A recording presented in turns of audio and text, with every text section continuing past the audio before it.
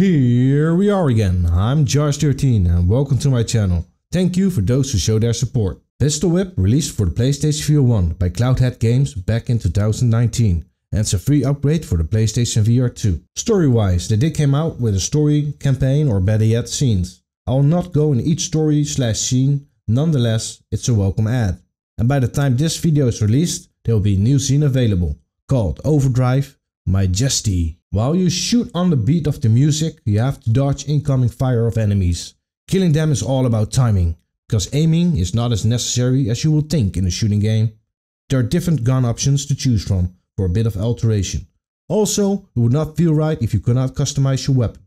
Well, you can. A bunch of options are out there. You can choose different patterns and colors. And I must admit, I found this the hardest rhythm game I've ever played. You're shooting, dodge incoming fire, reloading, ducking, swaying left and right to dodge walls. I'm glad they have a mode so you don't take any damage, or the option of not having incoming walls. Party mode made it to Pistol Whip. Finally, developers that keep your friends in mind. Just like to casually point out that subscribe button. If you came back to one of my videos, you hear me talking about shooting games. I enjoy them. So, when I found out about a shooting rhythm game, you know I was ready to give it a try. It's hard to give a real first impression, because I have the game since the PlayStation VR1. Jumping back into it reminds me it has a big learning curve. For me at least. If you're a person who loves a challenge, then this game is the one you're looking for. You can choose between 1 or 2 weapons to play with.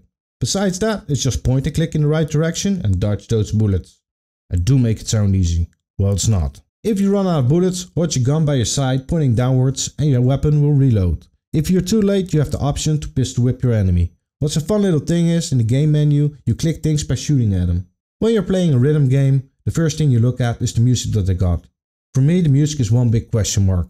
Never ever have I heard one of these songs. I categorize music in 2 sections. I like it or I don't, regardless of genre. This is my opinion, and I don't like many of the songs that are in the game. There's a lot going on while you're playing Pistol Whip. Visuals of the environment are moving and glitching, then there are different colors popping up, there are warnings in your peripheral for incoming bullets, then you have bullets itself and moving enemies or enemies that pop in.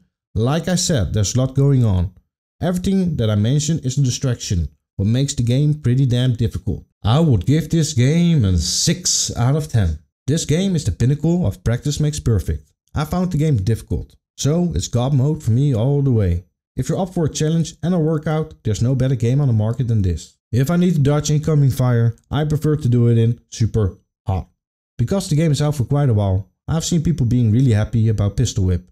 So the developers keep supporting the game. If you've not played it for a while, it might be worth jumping back in. There are more videos on my channel for your entertainment. Check them out. See you next time.